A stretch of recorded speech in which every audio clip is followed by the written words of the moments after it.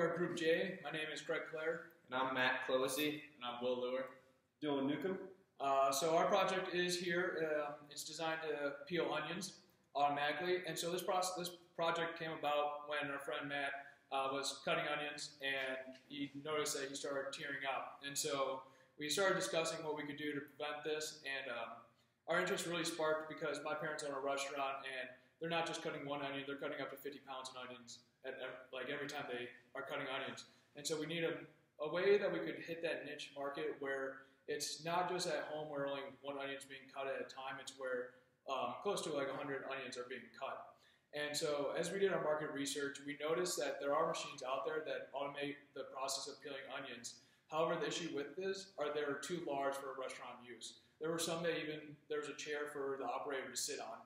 And so we knew this wouldn't work for a restaurant. So we started designing a product, and this is what we came up with. Our original design, our initial prototype, always was based on this idea of the cylinder pushing the onion through some knives and through some cutters to make it peel. And initially, we had some different ideas that had to be adjusted throughout the process. One of those was that we wanted to use a metal cylinder, but we realized for friction uses, purposes and stuff, we had to avoid that. We also had to add some extra supports here to hold it down from the force that was pushed through it. And our original design also included a smaller motor, but we went with this one after conducting some experiments where we used a fish scale, and we pulled the onions through the knives and peelers.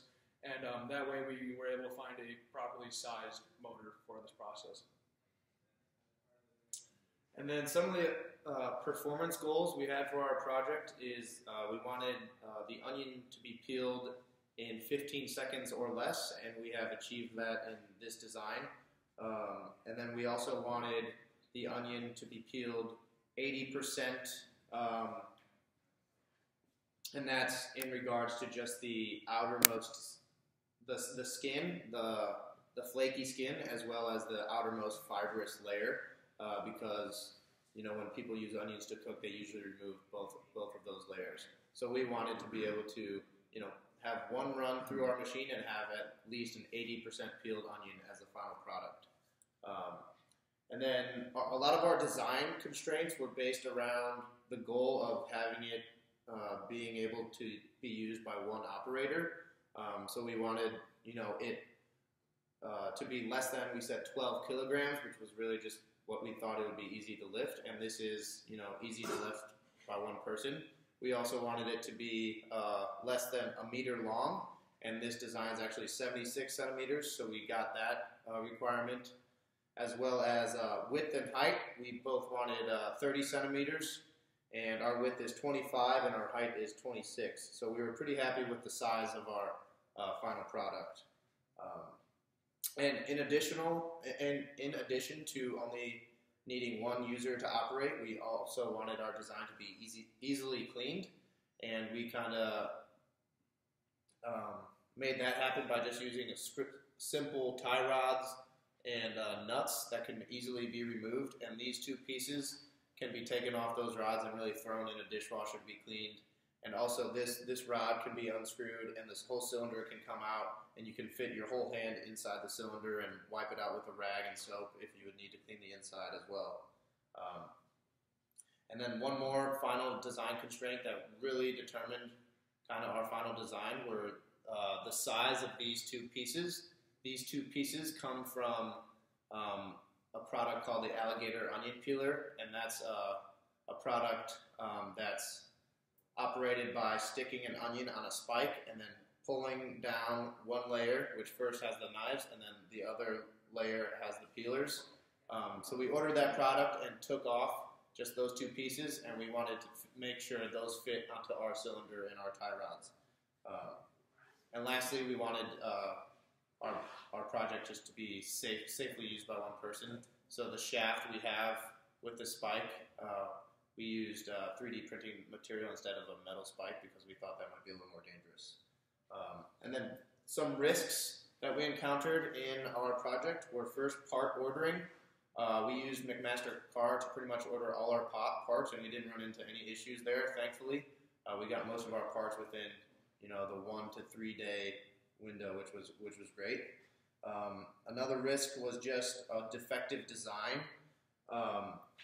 So we had this idea of what we thought might work, but we had to continually make adjustments, like adding more support legs and the support rings, as well as changing our design of the shaft a little bit. And that was just really to meet that requirement of 80% of the onion being successfully peeled.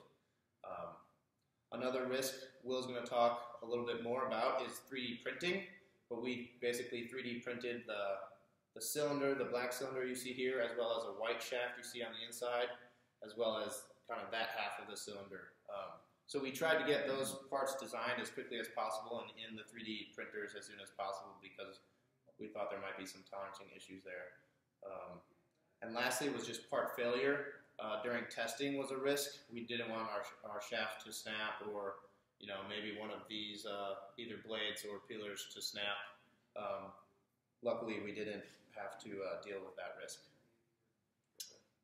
So crucial part of this project was ensuring that the onion would successfully go onto the shaft by virtue of the spike. And the alligator pillar that we used for these 2 green pieces that you see, it actually came with a spike.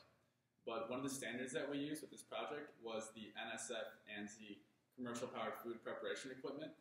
And that mandates that there can be no fasteners in the food zone, or food zone is defined as any part of the product that's in contact with the food at any time.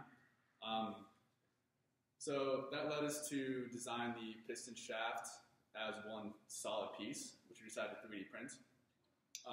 So there would be no fasteners around the spike to the rest of the shaft.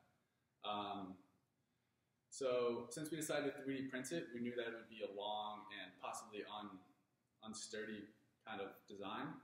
So what we did was we designed it through SolidWorks, and we ran it through engineering analysis, SolidWorks analysis, where we ran a buckling test. And in that test, we added a 20-pound force to the tip of the spike. And that value we got from our initial test, which Craig talked about, where we pulled it through with a fish scale to get the force needed. And through that test, we found 18-pound force was needed, but we rounded up to 20 just to be safe. So back to the analysis, we added a 20-pound force to the tip of the spike.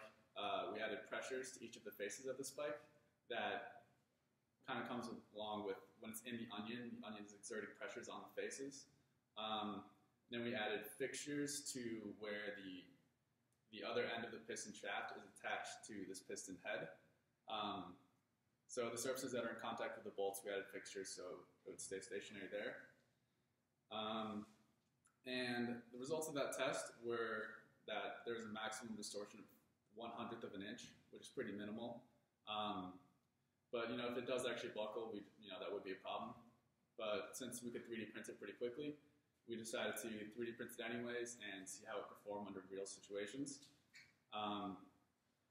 And so another issue we had with 3D printing was tolerancing. And as Matt mentioned, we 3D printed this black piece, which you can see, this flange that goes on the PVC pipe, and that connects to the other 3D printed part here. And then also we 3D printed the shaft, which I just talked about. So to get around the issues we had was we had to sand a few parts. So we had to sand this black piston head down just so it would be a smoother fit within the PVC pipe and this 3D printed part. But after a few minutes of sanding, it proved to be not a huge issue. And then we also had to sand down the flange that was printed. So we were able to force fit it onto the PVC pipe. We did not use any adhesives to attach the flange to the PVC pipe. It was kind of unnecessary because we had a good force fit in there, and it's been sturdy enough to hold thus far. So. All right. So our budget for this design project was $276. Like Matt said, we ordered most of our parts from McMaster-Carr and one item from Amazon, totaling at $125.80, which puts us well under our budget. We have several proposed prototype upgrades. The first of which is our shaft. As of right now, our shaft is 3D printed, and there's a crank design on the spike to increase the surface area so that the shaft won't be driven through the onion at the point of peeling. So our proposed upgrade would be to design and machine an aluminum shaft that has a flat surface about 3/4 of an inch down the spike, and it would increase the surface area so it won't be driven through the onion. And we would also, at this point, with the metal shaft, for safety reasons, we would I guess, program or configure the motor to stop at the end of each cycle, at the furthest point back, so that the onions can be loaded in consistently and safely. So out of scope suggestions would be to add a vertical feeder here, so you can add multiple onions at a time, and you want to load them individually, so that would increase the efficiency of the whole process.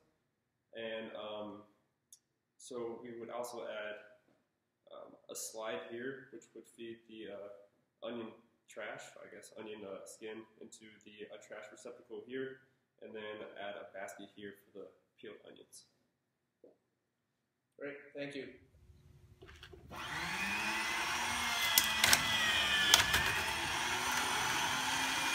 that a success?